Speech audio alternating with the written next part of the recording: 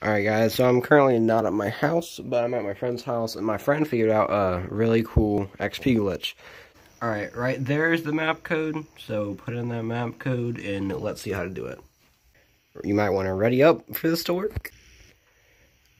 Alright, so, I need to wait like 90 seconds. So you need to wait for that timer to go out? Yeah.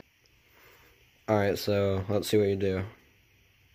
So you go out of this and you build. Do you have to build or what? No, you don't have to. You don't have to build, but it just, I guess it's just something you could do. Just go into the safe area, I'm guessing. And then once you do that, you go to the store. And then, what is that? You get, okay, get 50 kills, which is the large, and then you turn that on. Oh, okay. And yeah, I guess that's just gonna keep going up. So, yeah, that's the video. Hope you guys enjoyed.